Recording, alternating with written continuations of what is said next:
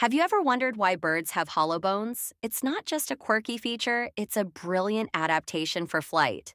Hollow bones, also called pneumatized bones, are incredibly lightweight. This reduces a bird's overall body weight, making it easier for them to lift off and stay in the air. But don't mistake hollow for weak. These bones are reinforced with a crisscross structure inside, giving them the strength to withstand the stress of flying. The hollow spaces in the bones also house air sacs, which are part of the bird's unique respiratory system. This allows birds to take in oxygen more efficiently, even at high altitudes where the air is thin. Interestingly, not all birds have equally hollow bones. Flightless birds like ostriches have denser bones, while strong flyers like eagles have lighter, more hollow ones.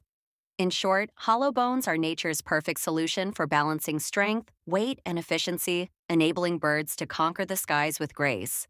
Like and follow for more, and let us know what you'd like to learn about next.